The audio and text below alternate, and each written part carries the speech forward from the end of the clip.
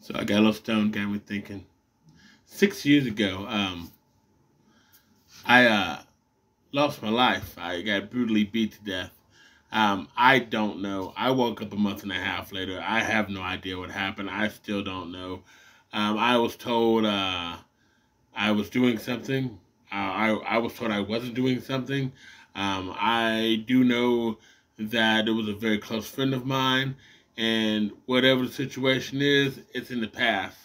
Because that's not what this video is about. This video is about I never truly saw the world. I see the world now until I saw it through a dead man's eyes. When you have a near-death experience and you wake up and you realize all this shit can be taken away, oh, you have a different type of respect for it.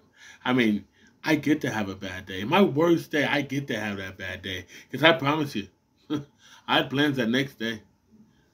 But then again, I'm stoned. I'm rambling.